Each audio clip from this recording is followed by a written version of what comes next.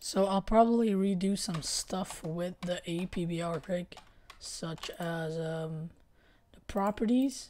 So as you can see, back then the properties were like this, but now they are going to be changed to cogwheels. I don't know why I used text. It's not the best thing in the world, so I'm just going to be redoing that.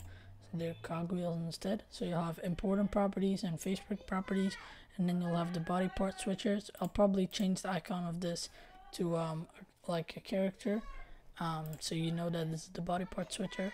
And there's lag. I don't know how I'll do that.